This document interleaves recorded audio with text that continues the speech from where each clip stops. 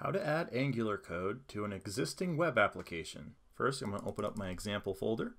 I'm going to open up command prompt, and I can create a new Angular application by typing ng space new and the application name, example app.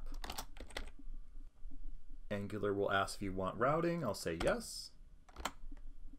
Then it will ask you what type of style sheets you want to use. I hit enter for CSS.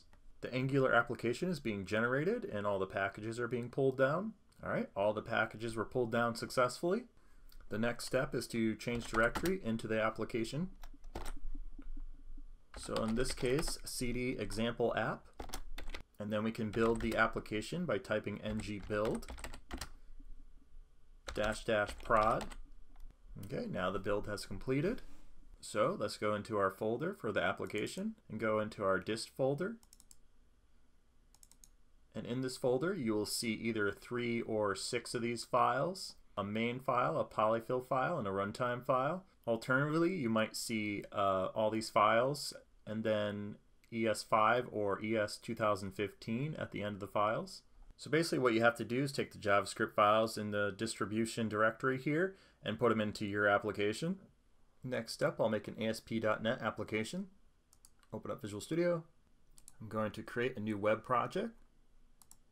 Let's do an ASP.NET web application. Create the application. I'm going to leave it as web forms and click create. It doesn't really matter what technology that you use. Now at this point I have a default ASP.NET web forms application and a default Angular application. So let's run the ASP.NET website and see what it looks like. So here it is, the default ASP.NET web forms application straight out of the box. So now let's replace our UI with Angular. Close the web browser.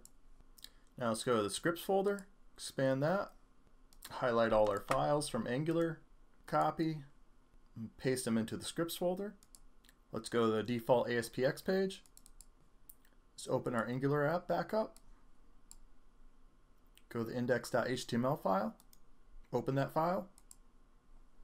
Then we can copy the script references and the target tag app/root. Let's paste that in here.